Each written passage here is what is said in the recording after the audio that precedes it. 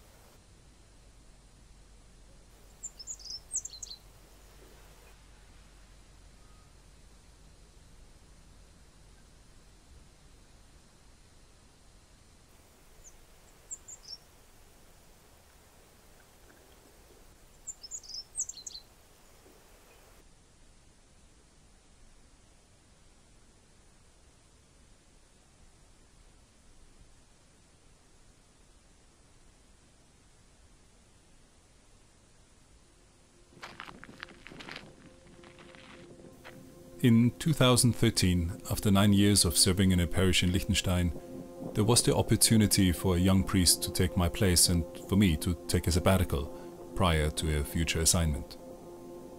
Ever since my first long walk from Austria to Spain as a theology student, I'd hoped that I would get the chance to walk in the other direction, to Jerusalem.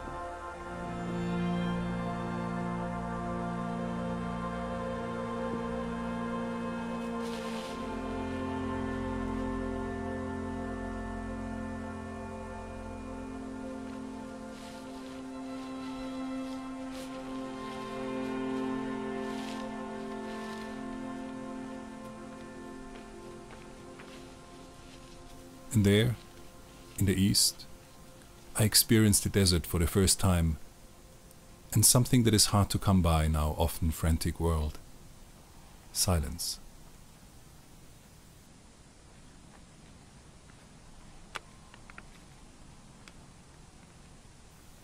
Of course, we all know silence, but I mean silence.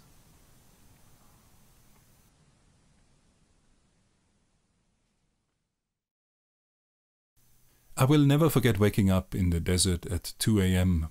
because it was so quiet. Laying there and the sky exploded into a billion lights.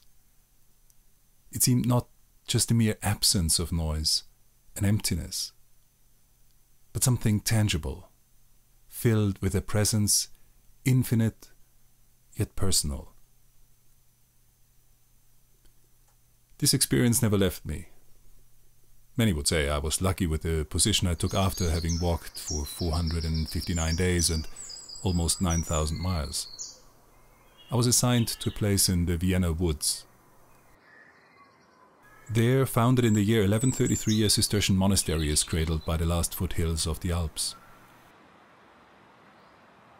It is a beautiful place, famous for its Gregorian chant and the number of monks growing every year.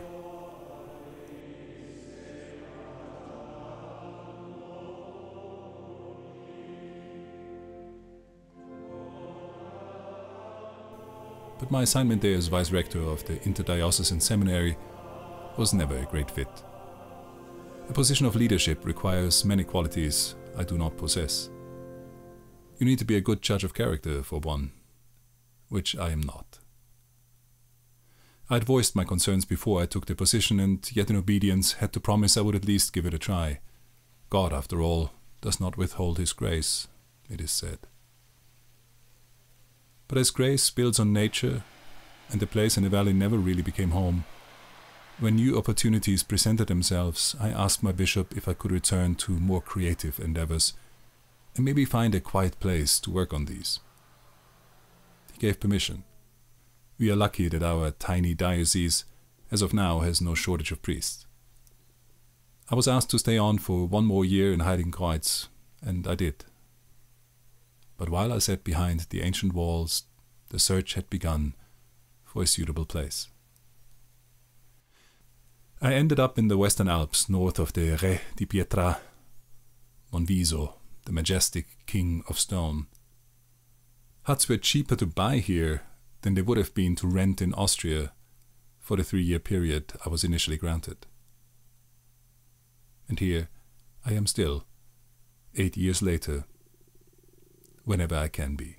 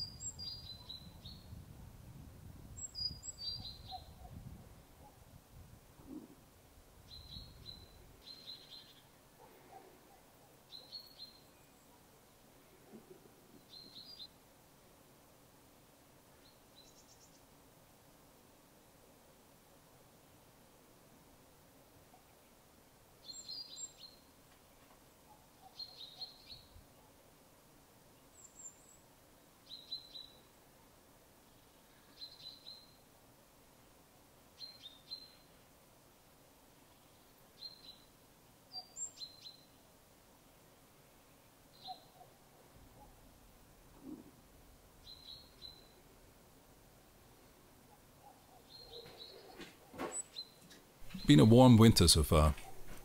I'm not complaining. My life as a priest here in the hermitage revolves around 2 things: prayer and work.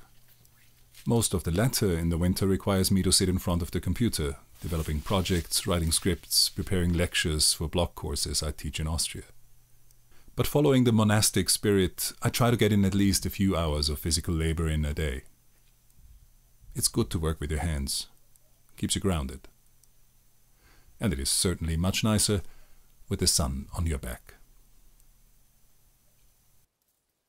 When I first started working on this terrace above the house, I meant to flatten it for a water reservoir. But the rock was so easy to break apart that I found myself mining it for other terraces in the garden. So my next plan was to expand the hole and build a Walipini, a partially underground greenhouse.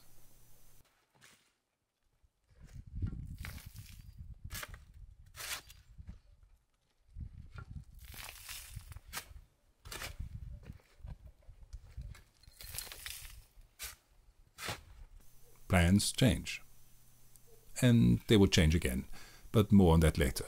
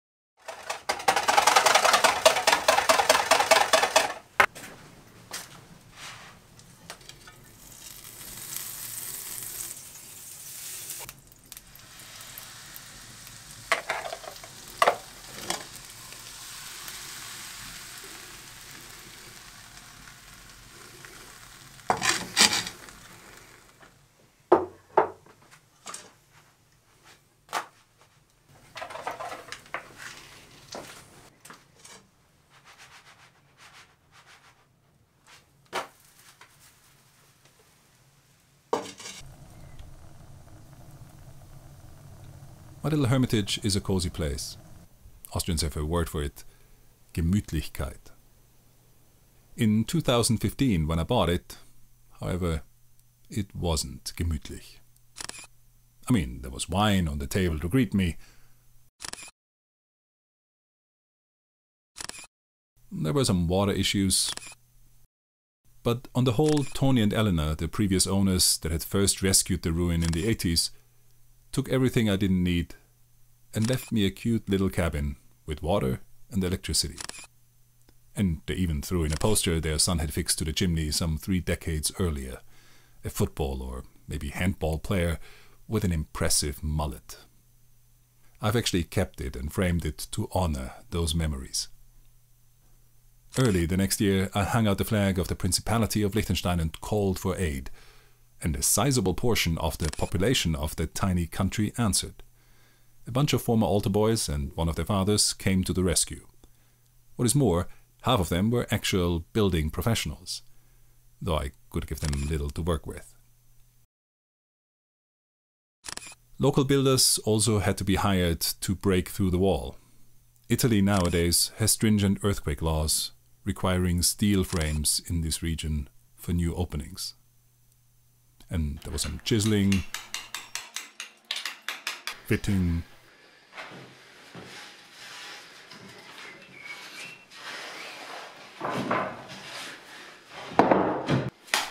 throwing, smoothing, and much more. But at the center of the new living space was doubtlessly the stove.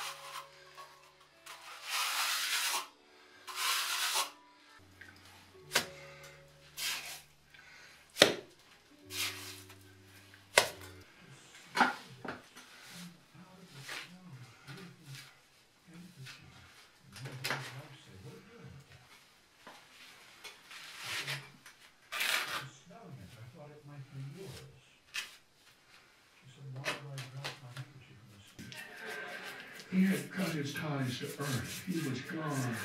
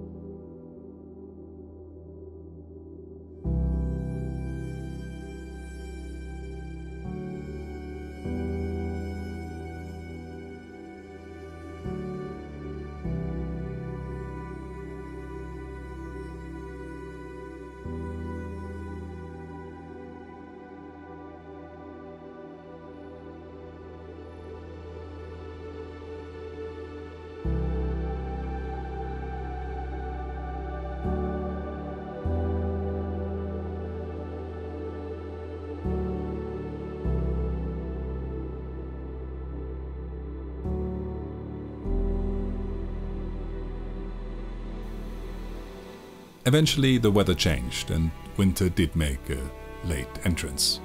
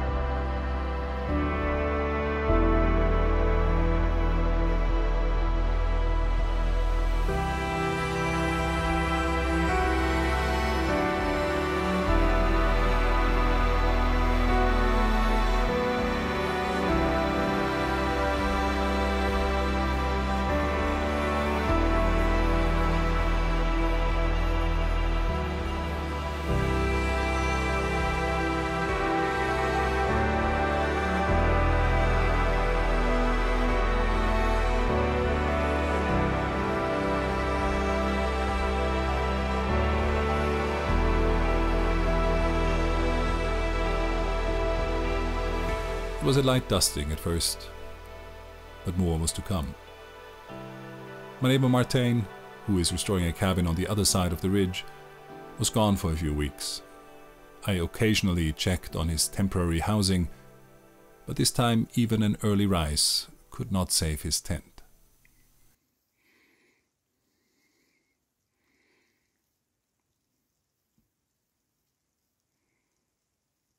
It was not that much snow, 8 inches, but it was wet. Thankfully, I'd learned from Garrison Keillor's A Prairie Home Companion and his ads on behalf of the American Duct Tape Council that duct tape fixes everything, or almost everything.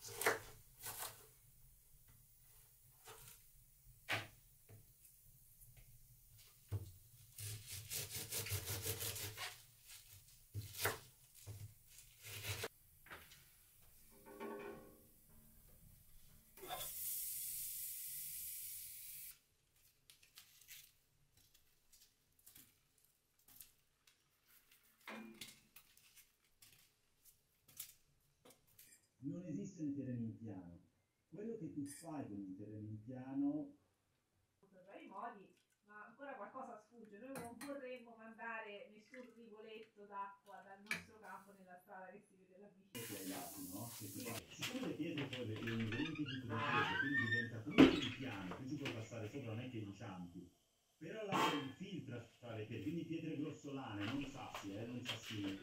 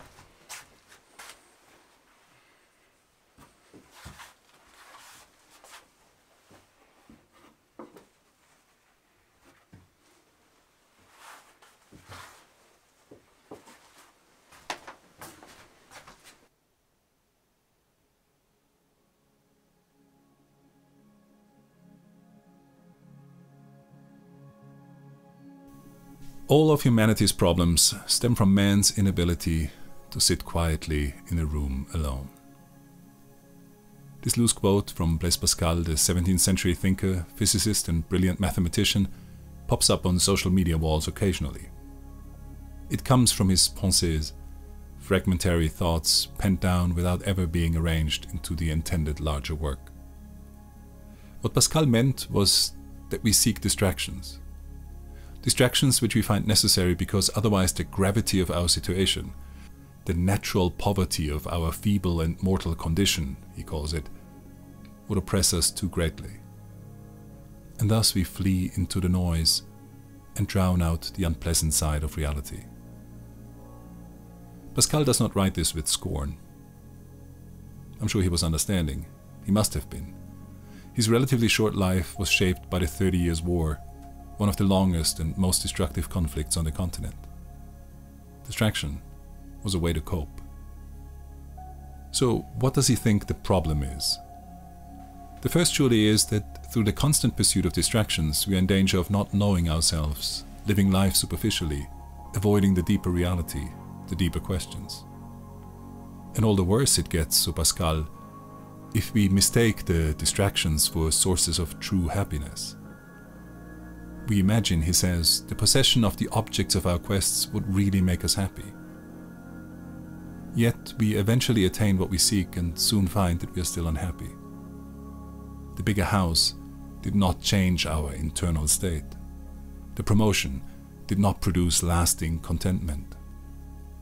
A relationship that promised joy also comes with demands. We want to be at rest and are ever restless. There's something insatiable in our pursuit. There's something insatiable in the nature of our desire. Some see in this nothing but a drive, an evolutionary force that once propelled us forward, whatever forward is supposed to mean in a blind, meaningless cosmos. It holds, now that our minds perceive it, only empty promises and despair. Distractions to the rescue. Others would say with Pascal that we seek rest as by a secret instinct, a remnant of the greatness of our original nature, which teaches that happiness in reality consists only in rest and not in stir.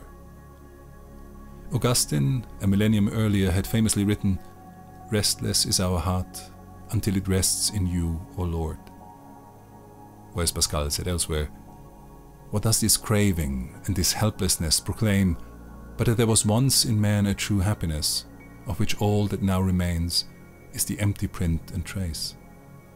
This he tries in vain to fill with everything around him, seeking in things that are not there the help he cannot find in those that are, though none can help, since this infinite abyss can be filled only with an infinite and immutable object, in other words, by God himself.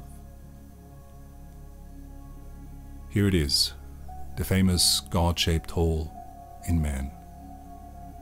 That is why, so Pascal, we have difficulty sitting quietly in a room by ourselves. But from what has been said, it is clear that the point is not that we have to learn to sit quietly. The point is that we should perceive distractions as distractions, and not let them overpower the more pertinent questions. Questions we will have to face if happiness and rest are not the ultimate illusion. So we are not confined to a room. We do not have to lock ourselves in. In fact, I personally have always found walking to be perfectly ordered to this pursuit. I find pilgrimages a great way to leave distractions and the noise behind.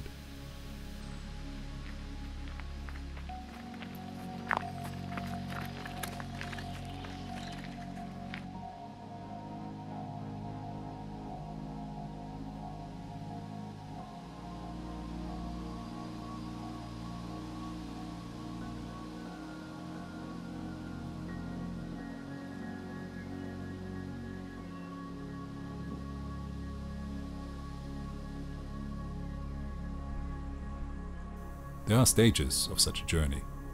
The first is usually physical, pain and strain as the body adjusts.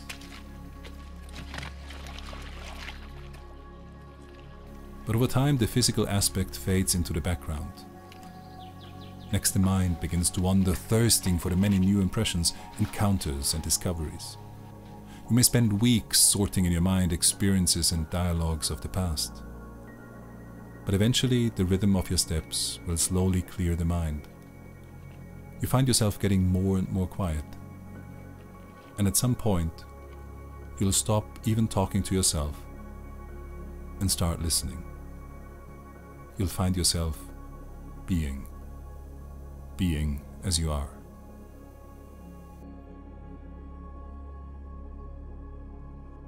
Once you've become quiet, once you simply are, your hiking boots no longer matter. You have started on a journey inward. What will you find? Or whom?